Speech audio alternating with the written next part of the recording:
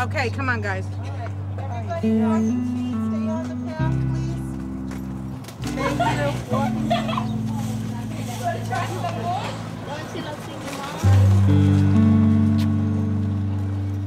No matter what you say, prison is another planet.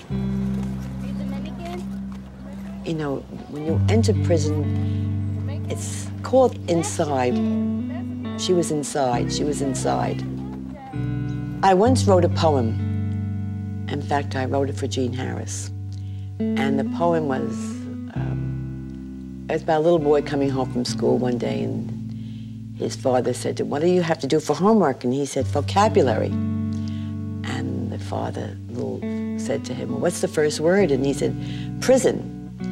And the father said to him, "Well, prison is a bad place where bad people go who do bad things." And the little boy said, "Where do good people go who do bad things?"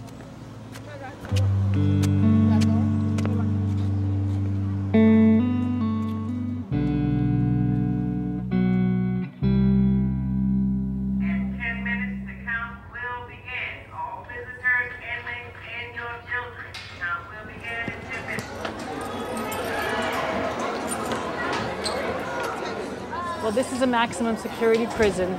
The moms are here from anywhere from a life sentence to maybe a 5-year sentence. One thing that doesn't get addressed really anywhere else is that these kids have been hurt. They've been hurt by their mothers because their mothers left.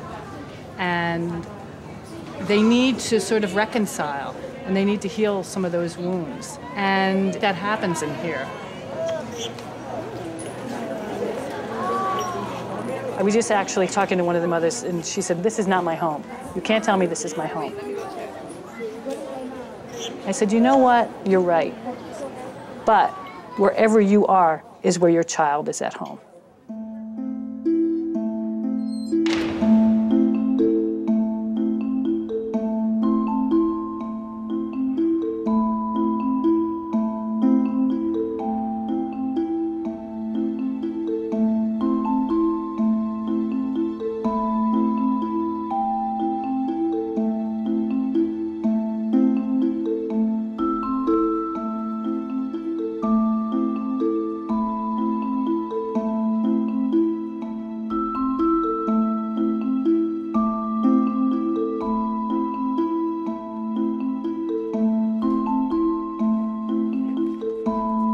Initially, being a mother from here, I was burdened with guilt. I was fighting depression. I